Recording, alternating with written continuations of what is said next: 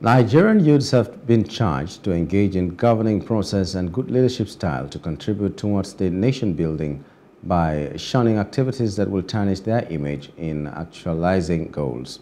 The advice was given in Kaduna State at the inaugural ceremony of Kaduna Youth Forum, which aims to change and reshape youth's political narratives in the democratic system in the state and nation at large. The youths were tasked to thrive in the political system by thinking outside the box and engaging themselves in meaningful ventures that will prepare them ahead of the task of leadership. We engage ourselves into politics not because of our interests. We engage ourselves into politics in order to help this country to move forward. And by the grace of God, we are going to continue. We will continue, not in Kaduna State, but in Nigeria at large, trying to change the narrative. And I know we are coaching many youths, so many youths. And my message to the youth is that things like leadership is not a great small task. It's something that you must remove anything from your life and fight for it. Because without leadership, we cannot go anywhere. Also, the women stakeholders, Miriam Sambo, said youths must be educated against negative impacts, social vices leading to thuggery, noting that women must rise to be involved in the political space.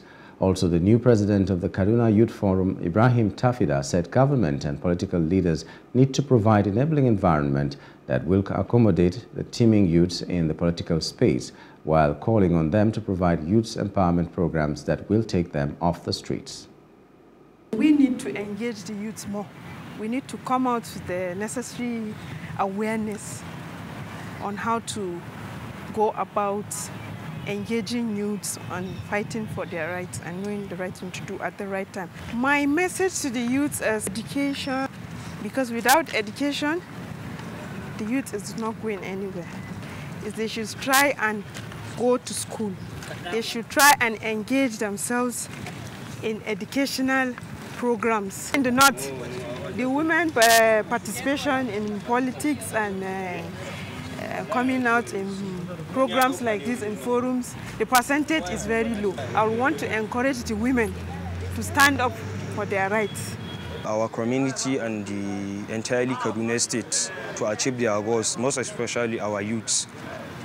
We take many responsibilities to take care of them, to guide them to achieve their goals in the nearest future. Say them that they should take care of themselves to avoid that kind of drug abuse, or involving themselves in those kind of big teams, Sara, Suka, and all, and calling the attention of government to call the youths and involve them in their activities, because youth nowadays, in this era, youths are participating more than our elders. They have to bring people, youths around them to be their partners or their special advisors. Hello, hope you enjoyed the news. Please do subscribe to our YouTube channel and don't forget to hit the notification button so you get notified about fresh news updates.